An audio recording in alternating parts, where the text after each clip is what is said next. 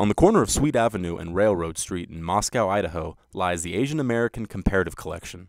Certainly not a conventional spot for such a highly regarded collection of artifacts, but Dr. Priscilla Wegers, who volunteers her time managing the AACC, saw it go from a single gift into one of the world's most comprehensive collections of its kind. One of the early things that we received as a gift from a former University of Idaho professor was an opium pipe stem made out of bamboo.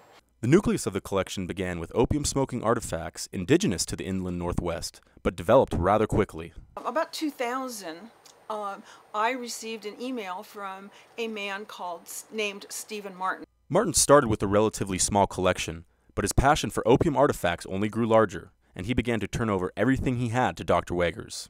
And had the items he kept buying. And this, I had no realization that that was going to happen. I thought that what we would be getting would be what he did in the preparation of this book. Soon enough, just a few artifacts became too many to count.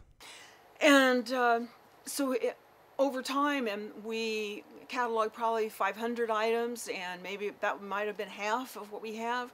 Unfortunately, Martin passed away in 2015, and with him left one of the most knowledgeable minds of his craft. The AACC's opium artifacts haven't grown much since Martin's passing, but it still remains one of the largest in the world. In Moscow, I'm Jackson Gardner, Murrow News 8.